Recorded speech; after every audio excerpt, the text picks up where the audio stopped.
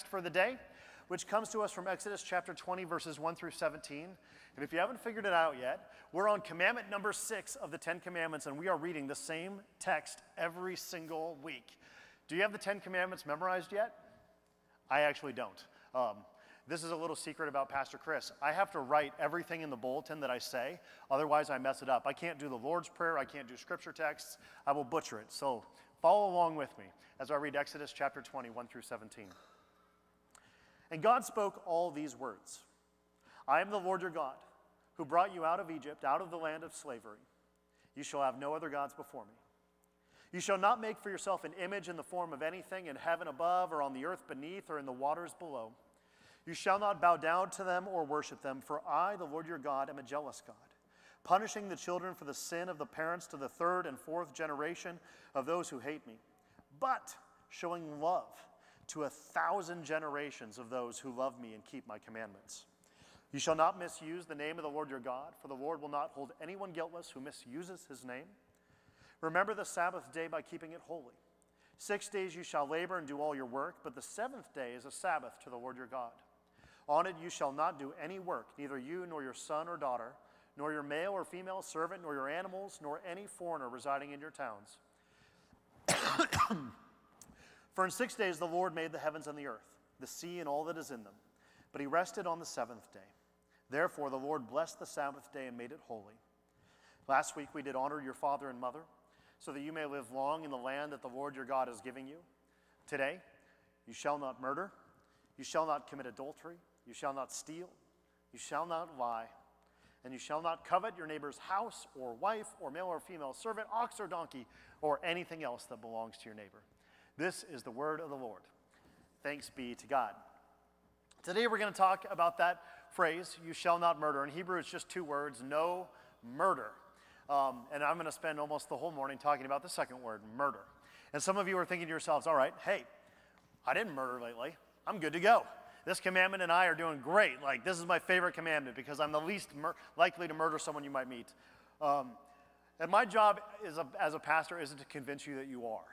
Today what we're going to do is we're going to talk about what this means for our culture, for our society, and for us as individuals, because we're going to see how Jesus expands the meaning of this text in different ways in the New Testament and then apply it to ourselves. So here we go. Just this last week, I was taking an Uber and I was on 95 and I was heading south toward the Grove where I live.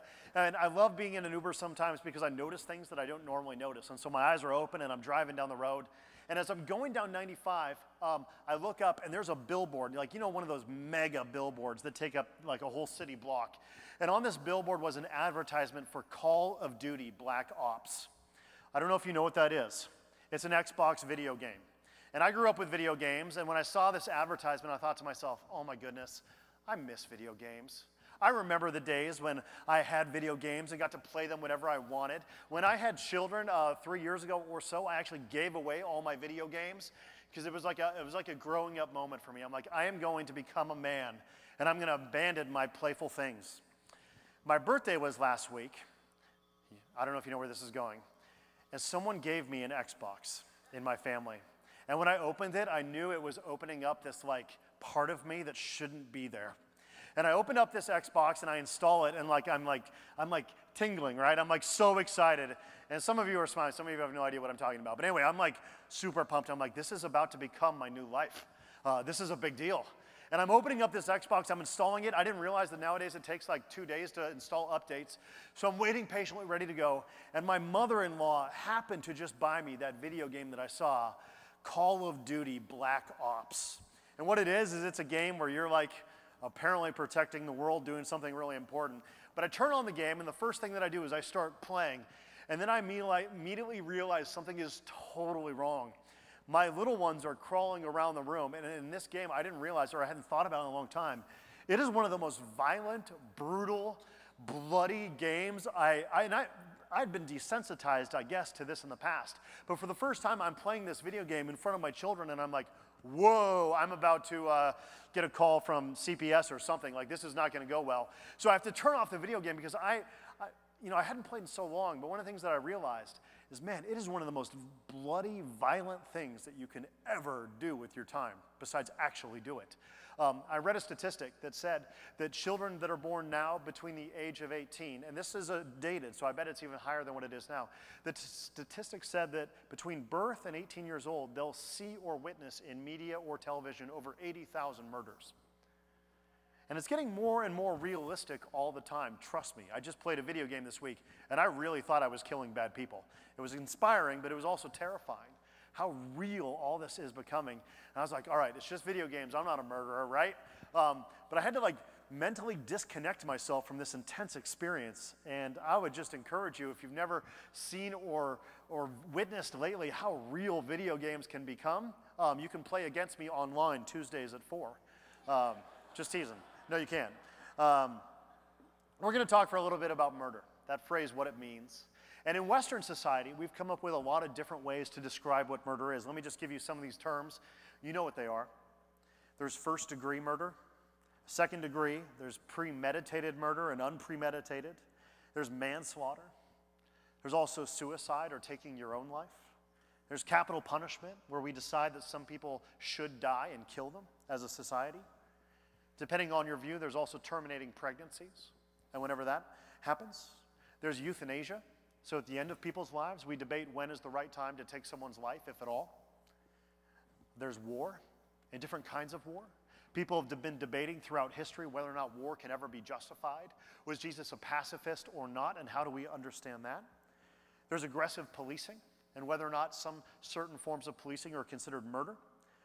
In our own last 20th century, there's genocide, patricide, all kinds of things. We have a lot of different ways to talk about this commandment, murder. You didn't even realize probably that we had such a sophisticated vocabulary in English to talk about murder. That's how crazy it is. So what we're going to do for just a minute is we are going to talk about how this commandment gives us a vision for how life is supposed to be.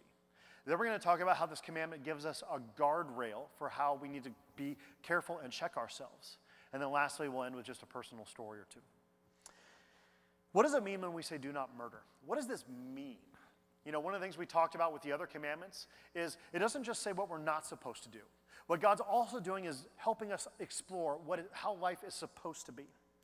When I was in Honduras not too long ago, we take a mission trip down there at least once a year, or we have for the last, at least time that I've been here at this church. We do a Christmas tree fundraiser that is about to start in a month or so here at the church. And we go down to Honduras, and I'll never forget that someone told me this. Honduras, Tegucigalpa, which is the capital that we fly into, has the highest murder rate, or did have the highest murder rate in the world for a long period of time. I was like, how can that be? I mean, why is that? What's going on here? And Jose Mahumar, who's one of our amazing folks here at the church, he's from Honduras. And he told me, he said, Chris, in order to kill someone in Honduras, someone that you don't like or don't want to be alive, it costs you $27. That's how much a life is worth in Tegucigalpa. Because $27, if you can get the money together, that's what you pay someone. And the way it normally works is you're on a motorbike, and then one person with a gun is on the back. And they'll be driving around, and then they'll kill you and keep moving on, and then they get their money. And that's how much life costs in Tegucigalpa. But I want to ask you a question when it comes to life. How much is life worth? How much are you worth? There are a lot of people that want to put maybe a dollar sign on your head or decide your worth, how valuable you are to another person.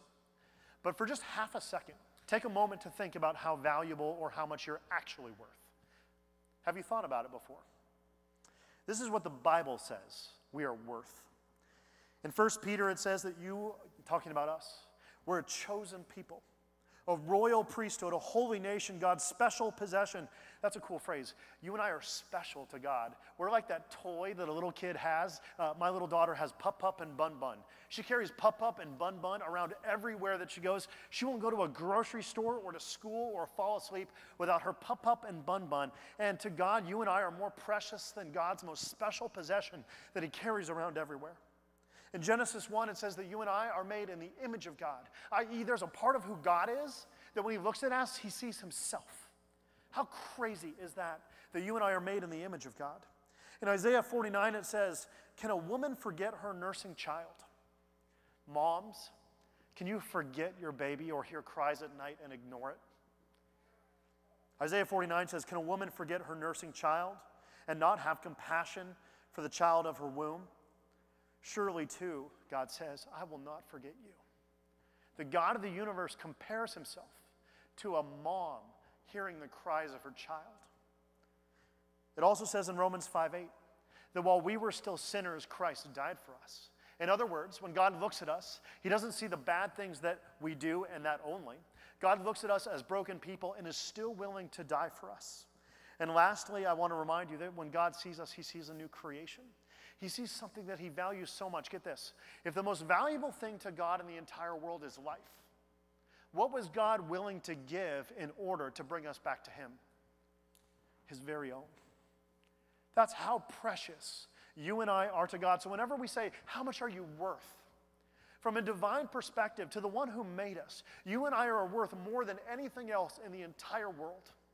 The Bible says that whenever one person is found by God, it's like he throws a party and all of heaven stops what they're doing in order to celebrate how big a deal it is that someone who is lost is now found. You and I often determine our worth or our value by our bank statements, by our friendships, by our political connections, by the kind of jobs that we have, or the clothes that we can wear, or the cities that we live in. And those are all bankrupt, worthless things compared to the value that God places on you when he stares down from heaven. I'll never forget how it changed my life. I used to look at myself as someone who was just a mess of struggles. You know, when I'm alone with my own head, I'll think about, oh, I need to be doing this better. I need to be doing this better. Oh, I need to get all this together, and I'm struggling here and all this kind of stuff. And sometimes I just needed to stop and remind myself, you know what, when God looks down at me, he doesn't see a struggled kid. He sees his kid. He sees the kid that he died for. It's the same way he views all of us. So when we hear that phrase, do not murder, we think to ourselves, oh, do not murder. Okay, don't do that. But what we miss in that if we don't pause to think is to reflect on how significant life must really be to God. Life is so precious. It is not worth $27. In fact, there's no dollar amount you could ever put on the price of someone else's life to God. It's an incredible, mind-blowing idea in this little tiny commandment. It gives us a vision for the way that things are supposed to be. And if we ever want to think about how life is supposed to be, what we do is we think about the Garden of Eden. That's a good place to start. Genesis chapter 1 and Genesis chapter 2 before we get to the fall. The fall is where brokenness and sin enters into the world. But before that, things were the way they were supposed to be. And in the Garden of Eden, was there death? No. God designed the world so that death would die and it would not exist any longer. In fact, that's why God came back to earth, so that he could conquer the grave in many ways. That's how precious God values life. Whenever it talks about the Garden of Eden or about what heaven will be like, not only does it talk about eternal life and how precious life is going to be, that it'll exist forever, but it describes a world in which there's no violence and no death at all. In fact, it says a lion will lay down with a lamb, right? As far as I know, in this world, lions and lambs don't cuddle. They fight and one wins. Another description of what heaven will be like in the scriptures is it'll be totally okay to apparently leave a baby on the ground around snakes. And that's a totally safe thing to do, because in heaven, there's no death. There's no violence. The dream that God had for the world that we've messed up, and the dream that he's going to bring about in the future, is a time and a place where there will be no violence and there will be no death, and that life will be championed above all else. That is a crazy idea, and we get that all in this little phrase, do not murder. But one of the things I want to lift up for a second is Jesus expands on this in Matthew chapter 5. One of the downsides of the Ten Commandments is they took these laws that God gave us and they turned them into like a mentality where it was all about the law. And one of the things that Jesus did is he said, hey, the law is important, don't get me wrong, but I care way more about the idea behind it, the motivation behind it. And so this is what Jesus says when it comes to do not murder. He says, you have heard that it was said to the people long ago, you shall not murder. So Jesus is quoting the commandment there. This is Matthew 5:21. And anyone who murders will be subject to judgment. But I tell you that anyone who is angry with a brother or sister will be subject to judgment. Again, anyone who says to a brother or sister, Raka, and in Aramaic that just meant I hate you. Anyone who says Raka is answerable to the court, and anyone who says you fool will be in danger of fire and hell. Therefore, if you are offering your gift on the altar, and so if you're making a gift, and remember that your brother or sister has something against you, leave your gift there in front of the altar. First go and be reconciled to them, then come and offer your gift. Settle matters quickly with your adversaries. Do it while you are still on your way. And he goes on and on and on and on. Jesus could have said, hey, don't murder. But instead, what did he do? And I love Jesus how he does this. He says, I'm not interested in following the command because there's a lot of angry people and hateful people who don't murder. But God was more interested in their hearts.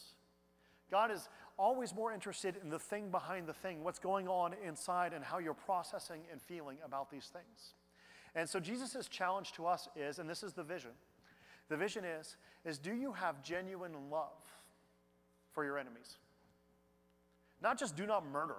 That's like the lowest bar of the lowest bar. Jesus raises the bar.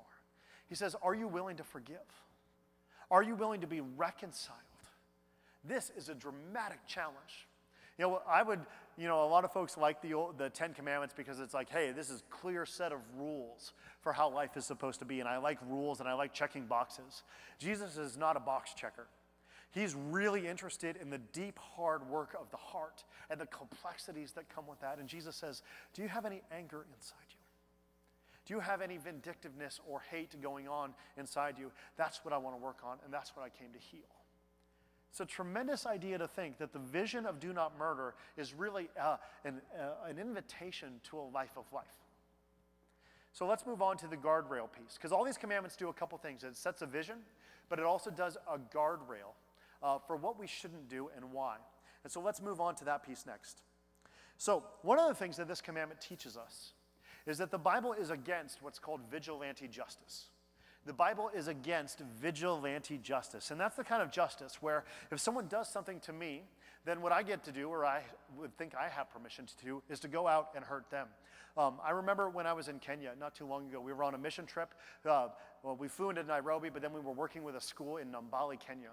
And we were listening to stories of the people who were telling us about how their village works. And there's not a lot of police in Kenya, in this area that we were in. And so it was a tricky place. But this is how the story went. Is one night they found out that there was a girl who came running to them who had been either molested or raped by another person. And so what quickly happened is word spreads in a small town like this. And all the people in the village gathered together and immediately went out, hunted this person down, and killed them within an hour. And they're telling this story to us like, aren't we a good, safe city?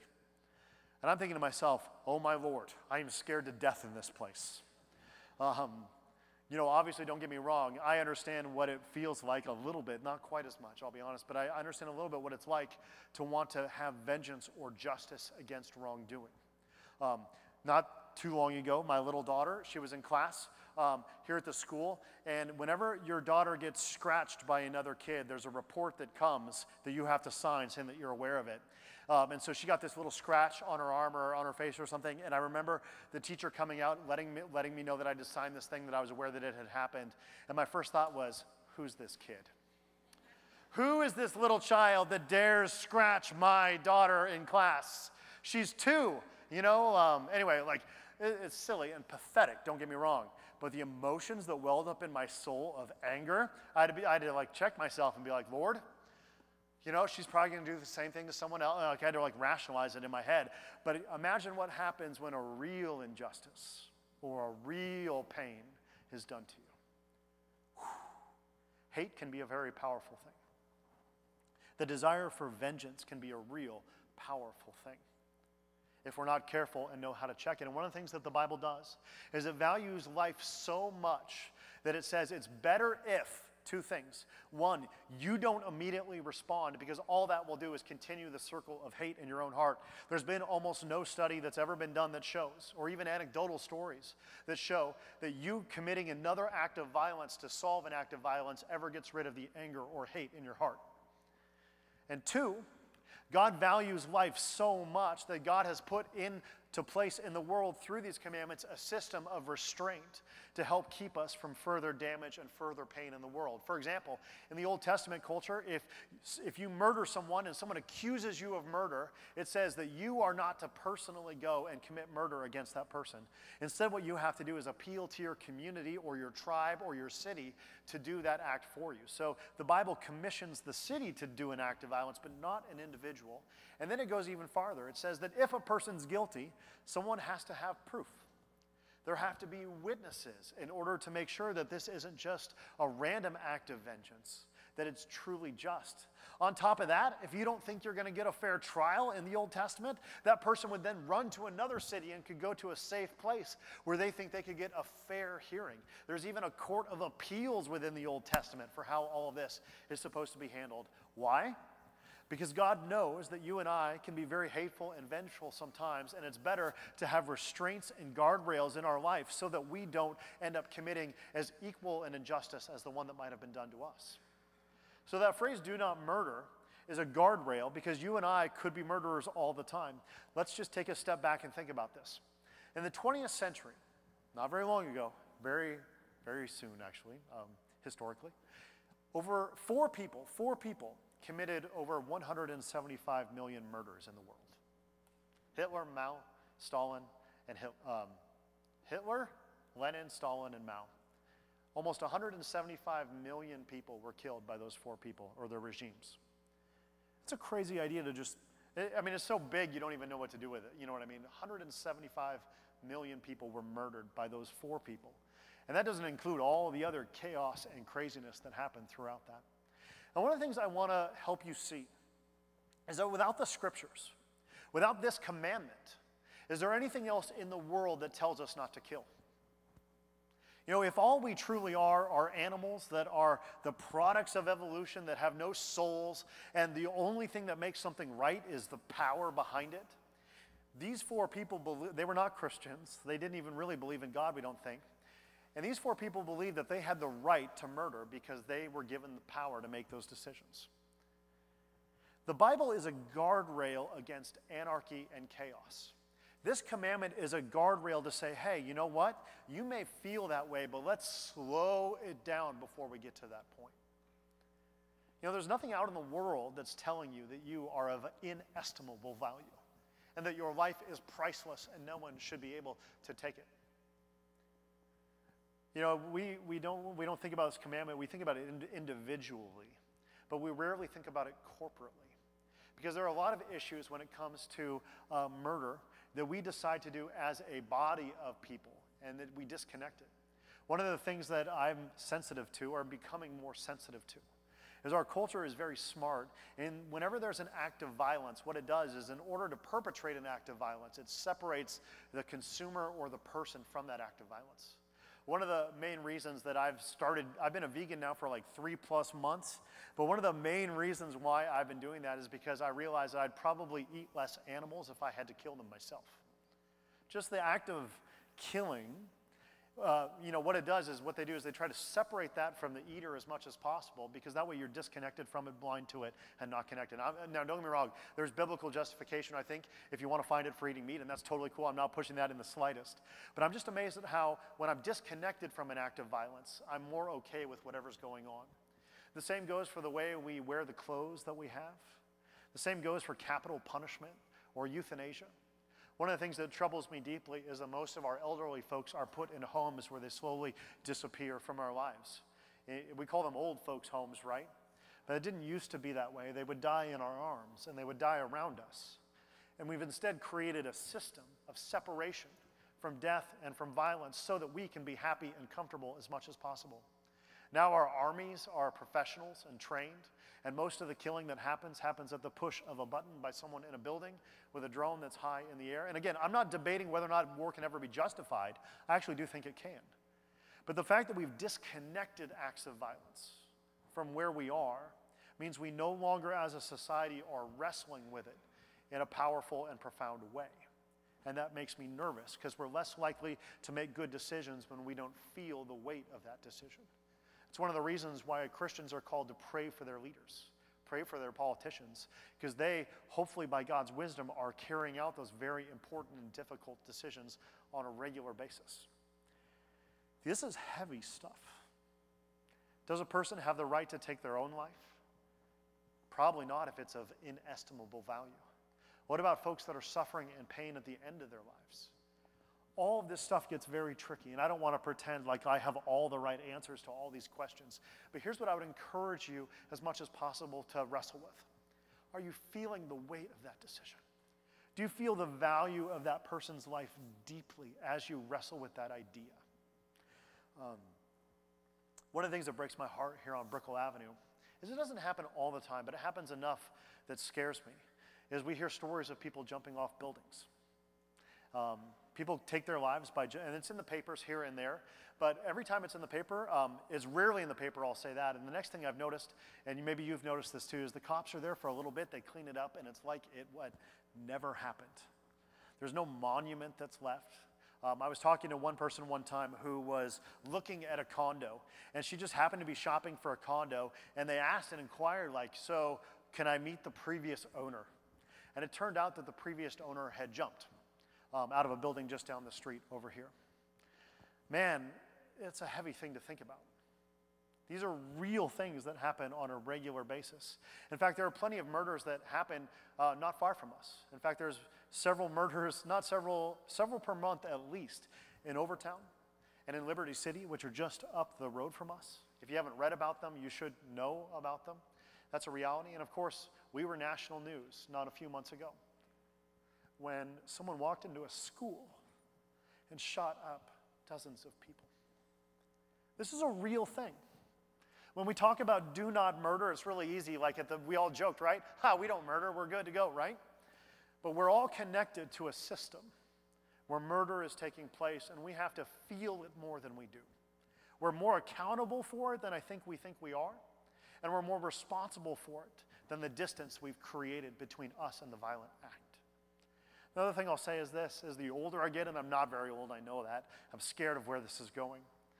But I lean more and more the older I get to just have a radical detestation for violence.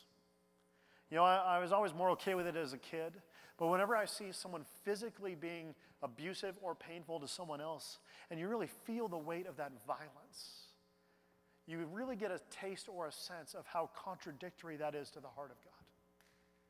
Now, a controversial issue is this, right? Are Christians ever justified in acts of violence? How would you respond to that? Was Jesus a pacifist? Have you ever thought about that before? My position on this is I do think violence is justified under certain conditions, and Christian theologians have thought this throughout history. I'm not saying that all wars are or many wars are, but the idea that it's okay to stand up to protect an innocent person's rights, that force should be proportional, that it should be done as a last resort. I think in certain cases, violence can be justified. A good example was Dietrich Bonhoeffer in World War II. Dietrich Bonhoeffer was a German theologian and a pastor under the Hitler regime, and he wrestled with this. He knew murder was wrong, and he knew violence wasn't right, and he was as close to a pacifist as you can get, I think, in his heart, but he decided that it was the right thing to do to try to assassinate Adolf Hitler, and he got very close. His little group, not him personally, but his little group was responsible for an assassination attempt that was almost successful, so much so that Tom Cruise did a movie about it once, and that's when you know you're famous. I forget the name of it. But the idea is this, is that under certain conditions, I do think war is justified, but only as the absolute last resort, because the God that I know is a God of peace. And love is inconsistent with violence unless it's protecting someone who's in pain. Let me end with this story. And I get this from Earl Palmer, who's one of my favorite pastors.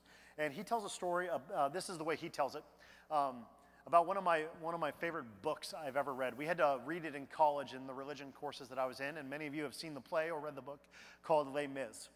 And Les Miserables is a famous story written by Victor Hugo, and there's a scene in it that really captures the heart of God when it comes to violence. Because this is how it goes. There was a man who was, well, let me just tell you the story. This is the way he tells it. Victor Hugo wrote a great novel, Les Mis, in which he worked a great theme. And it's one of the three greatest novels in his opinion, and this is how it goes. There was a man named Jean Valjean, and one night he goes into the home of Father Welcome, who's a bishop, a Monsignor, that's the way he calls it in the story. And he goes into and has dinner at this bishop's home, Jean Valjean. And growing up, of course, he'd been convicted of a crime. He spent many years in jail. And while he was in jail, he started to get all this anger and hate inside of him. And when he gets released from jail, the anger and the hate starts to build and build and build. But one night he happens to find himself having dinner in the home of this bishop. This criminal person with a criminal past, full of hate in his heart, is in the bishop's home having dinner. And he ends up spending the night there along with other folks. And as they all go to bed, Jean Valjean wakes up, this criminal person, and he notices that there was some silver cutlery that was in the bishop's house. And he steals it. And so he takes all the silverware. Many of you have seen the play or the musical. And so he takes it and he goes out and he runs away, but he's caught. He's caught by the guards, and they see that he's got this silver cutlery, and it's got the bishop's like insignia kind of stuff on it, and they know where he stole it from. And so they take Jean Valjean, and they take the stolen cutlery, and in the middle of the night, they start pounding on the bishop's house. And they say, "Hey, do you know this man?" He says, "Yes, I know the man. And do you recognize this?" And they put up the stolen silver spoons and cutlery. And, you know, of course, what they expect to do is find this guy red-handed and send him off to jail or kill him or something like that. And the bishop does something totally unexpected. Even though he has the right to commit an act of violence or an act of justice against this person, what does the bishop do? He goes, "Oh, of course I know you." And what he does is he says, "Oh, I gave him that cutlery. I gave him all that silver. Oh, and one more thing." And he goes back and he grabs some silver candlesticks. He says, "You forgot these candlesticks." And he gives Jean Valjean the candlesticks too, in addition to the cutlery. And the guards are confused. They're like, "Really? Why would he do this? This is kind of crazy."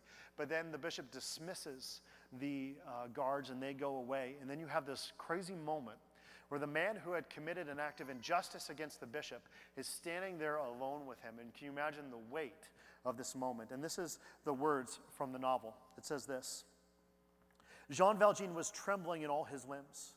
He took the two candlesticks mechanically and with wandering looks. 'Now,' said the bishop, 'go in peace. By the by, when you return, my friend, it is unnecessary to pass through the garden, for you can always enter day or night by the front door, which is only latched.' And then turning to the guards, he said, 'Gentlemen, you can retire.' And they did so. And Jean Valjean looked as if he were at the point of fainting. The bishop walked up to him and said in a low voice, 'Never forget that you have promised to me to employ this money in becoming an honest man.' And it goes on. And there's this trembling moment where he experiences grace for the first time. This hardened criminal full of hate in his heart deserved justice against him for the violent act of stealing, right, and taking it. But instead what happens is he experiences grace, where instead of just this circle of pain and violence and hate and murder and whatever that had always been a part of his life, for the very first time, a Christian person walks into that cycle and says, "Hey, here's some free stuff. I forgive you. What are candlesticks to me when your life is worth infinitely more?" And he doesn't know what to do with it. If you know the play, like he's shaking so much he doesn't know what to do. But this is what you and I are called to do in a culture and in a society where violence is a regular thing. You and I are called to be reconcilers and healers in our world. When we leave this place, the world should be safer because you're in it. When we leave this place, the world should be calmer and more peaceful because you and I are in it. There should be no acts of violence, unless absolutely necessary, ever committed by a Christian society. Jesus was crazy on this point. You know what he said? He said, if someone smacks you on one cheek, you turn the other one. If someone takes something from you, you give them a second one. The reason why he said this wasn't because Jesus loved giving things away and loved getting hit. It's because he was willing to be the one that took the hit so the cycle of violence could be stopped. He was willing to be the one that stood in the middle of a circle of violence. One day there were people who were literally nailing his hands to pieces of wood, shoving metal into his body. And he took that act of violence and turned it into the moment that changed the world. Because he said, bring it on. I'm okay with it. I'm not going to respond in kind. I'm going to respond with love. That single act of nonviolence has changed the world possibly more than any other moment in the history of it. That is a crazy idea. As you and I go out into the world, we are called to be peacemakers, to be full of love and forgiveness and agents and ambassadors of reconciliation and peacemaking in this world. So are we murderers? Probably not. I feel pretty safe here on Sunday, although we always have a cop, just in case. But are you a reconciler? Are you a peacemaker? Do you bring justice into the world in a way that brings about peace? That's the vision and the guide that God gives us in this commandment this morning, I think. Will you pray with me? God, we humble ourselves before the 10 Commandments. There's so much in them that is so big and so weighty and heavy. Help us to feel it. Help us to sense the heart that you have for the brokenness and the pain in the world. And help us to become people who are not participants in its brokenness, but healers of it. That is our prayer. And we pray this all in Jesus' name. Amen.